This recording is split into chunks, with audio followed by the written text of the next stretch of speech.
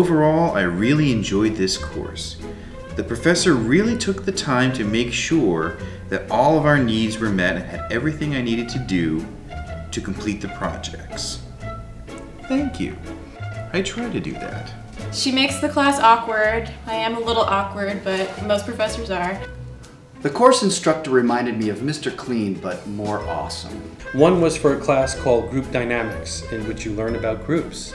And the response from that student was, "Good class, too many groups." How can I teach group dynamics if I don't put you in a group? Too many emails.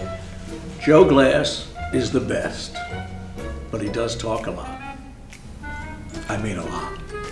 He's very relevant. Too many emails, again. Great teacher, really knowledgeable. However, I feel he didn't give enough explanation of the projects or enough time in class to do them. I don't know, I think we totally just heard that I gave you time in class to do them. Not such a good teacher.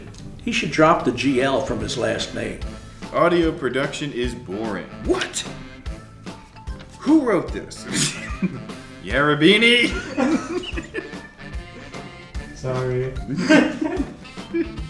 Another one kind of confuses me.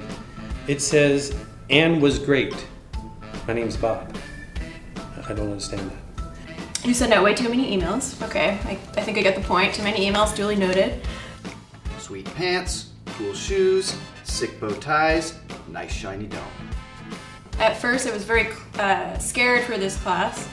We do secretly enjoy instilling a little bit of fear in students to make you work a little harder, just a heads up. He's always on time and never canceled a class. Wait, we can cancel classes? Nobody told me this. We're doing that next semester. Wear less pink.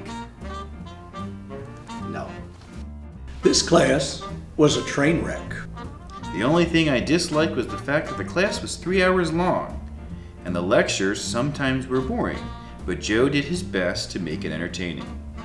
Yeah, I'm so glad I wore that chicken costume that one day and had a fight with Peter Griffin.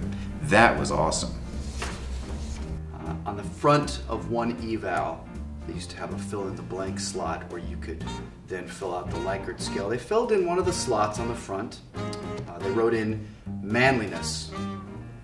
I got a 4 out of 7. I guess that's above 50%. That's pretty good. Anything else? You sure? Okay, thanks.